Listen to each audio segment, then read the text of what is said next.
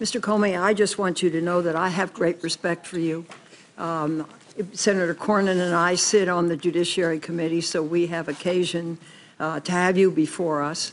And I know that you're a man of strength and integrity, and I really regret the situation that we all find ourselves in.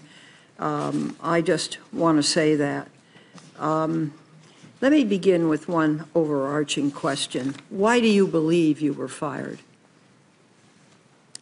I guess I don't know for sure. I believe I take the president at his word that I was fired because of the Russia investigation. Something about the way I was conducting it, the president felt created pressure on him that he wanted to relieve. Again, I didn't know that at the time, but I've watched his interview. I've read the press accounts of his conversations, so I take him at his word there. Now, look, I could be wrong. Maybe he's saying something that's not true, but I take him at his word, at least based on what I know now. Talk for a moment about his request that you pledge loyalty and your response to that and what impact you believe that had. I don't know for sure because I don't know the president well enough to read him well. I think it was, first of all, our relationship didn't get off to a great start given the conversation I had to have on January 6th. This was not, this didn't improve the relationship because it was very, very awkward. He was asking for something and I was refusing to give it. But again, I don't know him well enough to know how he reacted to that exactly. Do you believe the Russia investigation played a role? And why I was fired? Yes. Yes, because I've seen the president say so. Let's go to the Flynn issue. Senator Risch outlined, I hope you could see your way to letting Flynn go. He's a good guy. I hope you can let this go. But you also said in your written remarks, and I quote, that you had understood the president to be requesting that we drop any investigation of Flynn in connection with false statements about his conversations with the Russian ambassador in December, end quote. Please go into that with more detail. Well, the context and the president's words are what led me to that conclusion. As I said in my statement, I could be wrong, but Flynn had been forced to resign the day before. And the controversy around General Flynn at that point in time was centered on whether he had lied to the vice president about the nature of his conversations with the Russians, whether he had been candid with others in the course of that. And so that happens on the day before. On the 14th, the president makes specific reference to that. And so that's why I understood him to be saying that what he wanted me to do was drop any investigation connected to Flynn's account of his conversations with the Russians.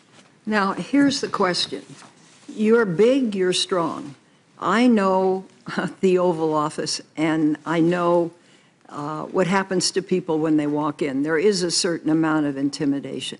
But why didn't you stop and say, Mr. President, this is wrong. I cannot discuss this with you? It's a great question. Maybe if I were stronger, I would have. I was so stunned by the conversation that I just took it in. And the only thing I could think to say, because I was playing in my mind, because I was going to remember every word he said, I was playing in my mind, what should my response be? And that's why I very carefully chose the words. And look, I've seen the tweet about tapes. Lordy, I hope there are tapes. I remember saying, I agree he's a good guy, as a way of saying I'm not agreeing with what you just asked me to do. Again, maybe other people would be stronger in that circumstance, but that's how I conducted myself. I hope I'll never have another opportunity. Maybe if I did it again, I would do it better. You described 2 phone calls that you received from President Trump, one on March 30 and one on April 11, where he, quote, described the Russia investigation as a cloud that was impairing his ability, end quote, as president, and asked you, quote, to lift the cloud, end quote. How did you interpret that? And what did you believe he wanted you to do? I interpreted that as he was frustrated that the Russia investigation was taking up so much time and energy. I think he meant of the executive branch, but in the public square in general. and it was making it difficult for him to focus on other priorities of his. But what he asked me was actually narrower than that. So I think what he meant by the cloud, and again, I could be wrong, but what I think he meant by the cloud was the entire investigation is taking up oxygen and making it hard for me to focus on the things I want to focus on. The ask was to get it out that I, the president, am not personally under investigation.